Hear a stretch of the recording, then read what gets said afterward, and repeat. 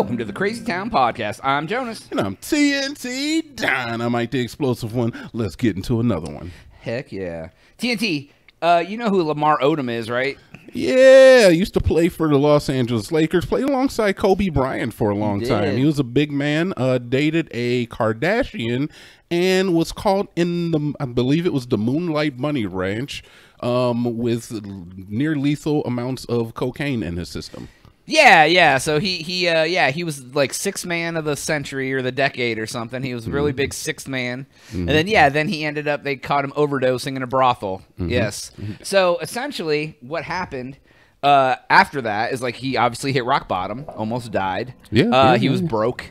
So he ended up, he auctioned off his championship rings. Question. Yeah. How do you go broke? How do you go broke as an NBA player? How do you have money mismanagement, dog?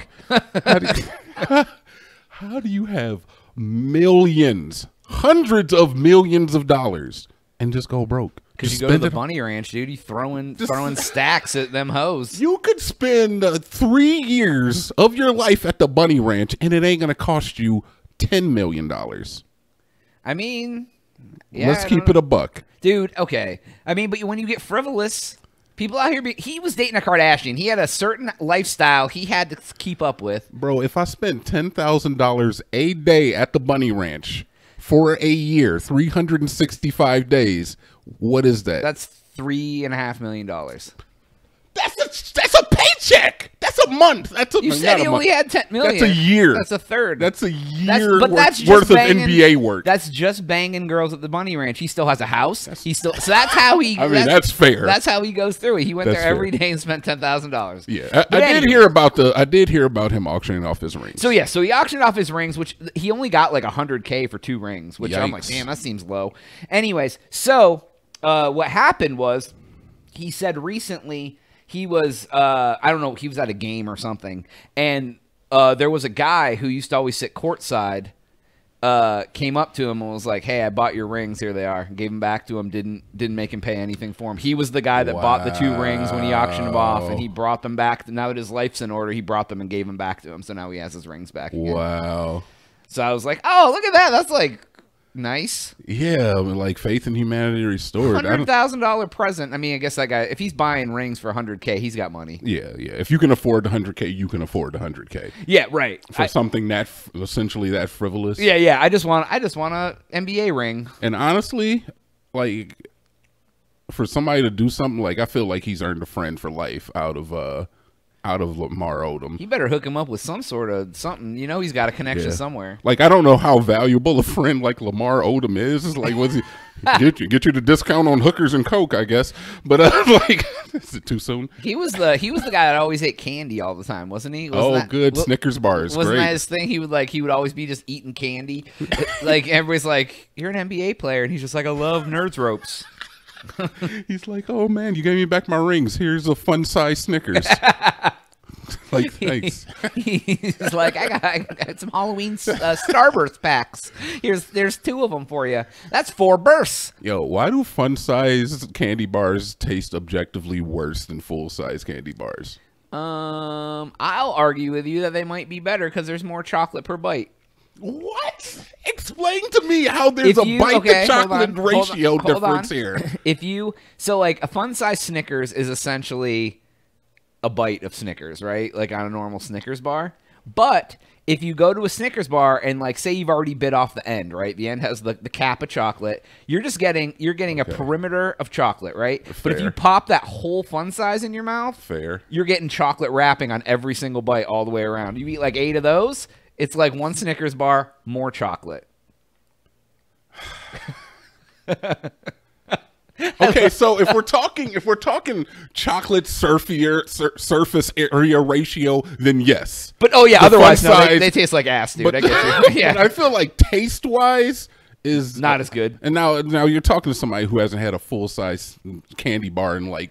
Yeah, I don't know the last time I bought a full size candy bar. Yeah, it's been like 10, 20 years. I think maybe one time in this year I bought a Nestle Crunch bar. Maybe. Ew.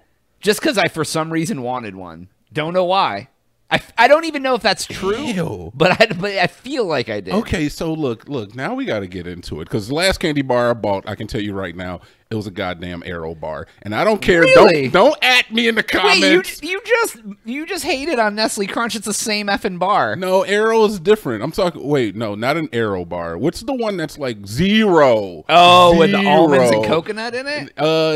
I'm not sure. It's like that's gross. It's the white chocolate one with like the Milky Way innards in it. Is that what it is? Yeah. Maybe I've never had one of those before. Yeah, no, Oh, white chocolate candy bars are pretty good. Yeah. I used to get the Hershey's cookies and cream bar. Okay, those are pretty good. Yeah, when I those can came agree out, with they were that. fire. You Nestle know what Crunch one I is really trash, like, though. and I bet you probably do too, is the Reese's Fast Break. Because I know you're into peanut butter. You don't like that one? I love Reese's, but Fast Breaks are just garbage. Like, objectively worse. Because all Reese's products are the same. It's like chocolate, peanut butter. Here, eat it. Yeah, the Fast Break at least has nougat.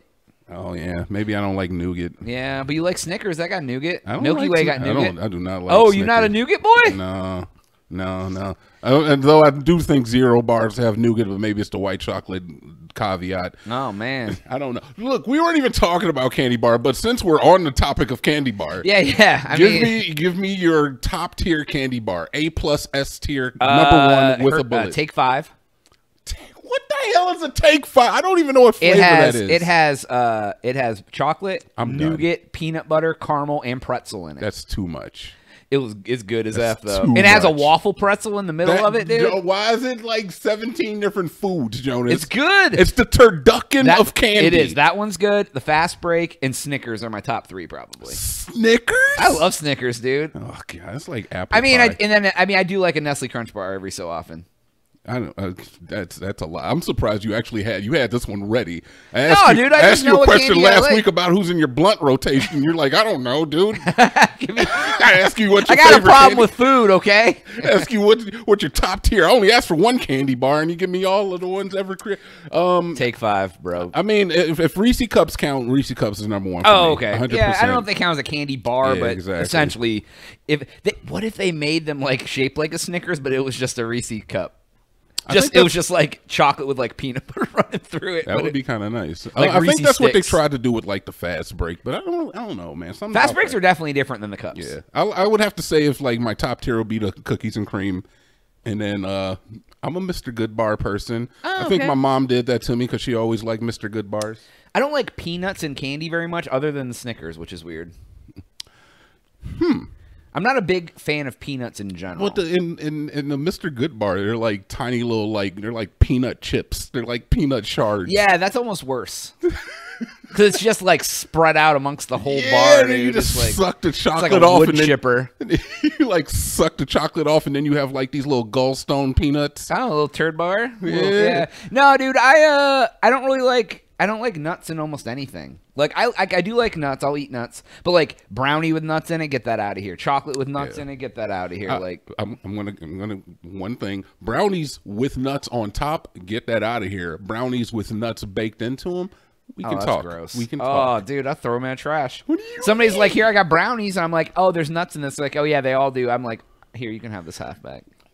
The little Debbie's brownies, Cosmic brownies, dude. I guess the cosmic. They're the same cosmic brownie. ones have candy. Yeah. The regular ones have just like the nuts on them. I would always scrape those fucking nuts off of there, right into the trash, dude. I would just I'd get the cosmic one. So, but if I did have to get the brownie one, dude, and I used to love those things, and I got one. I don't know, 5 years ago probably was the last. Dude, it is literally like a sugar cake. It doesn't even taste like a brownie. No. I thought it did. No. It does not taste like a brownie at all. It's like powdered sugar compressed with cocoa.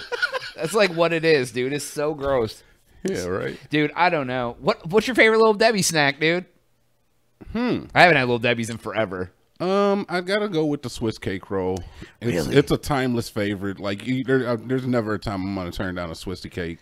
Yeah, I like the Christmas tree cakes with like they're like the vanilla cake with the white frosting and they're shaped like Christmas trees. They have the sprinkles on them, dude. I like them. I have a problem with sprinkles where I don't believe them. I don't believe in them. Believe what? I don't believe in sprinkles. That they exist. I don't believe that they add anything to the eating experience. Texture.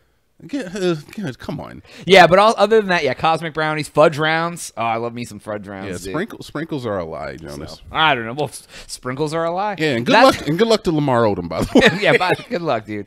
That's all the time we have for today's episode. Please go to thecrazytown.com and subscribe for Jonas. TNT. Oh, yeah.